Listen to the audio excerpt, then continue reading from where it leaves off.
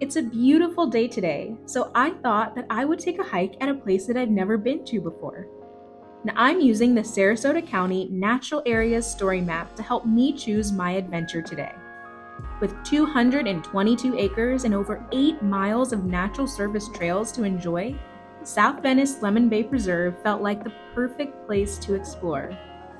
Florida is filled with unique and incredible habitats that support over 269 species of animals that can only be found in this state and nowhere else in the world. Amazing, right?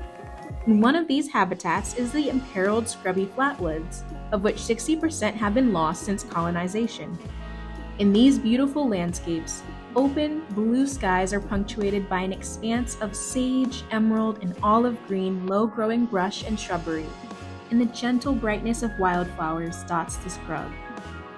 Patches of exposed, granular, sandy soils reveal the wonder that happens beneath our feet, an interconnected web made up of the roots of native plants that hold everything together.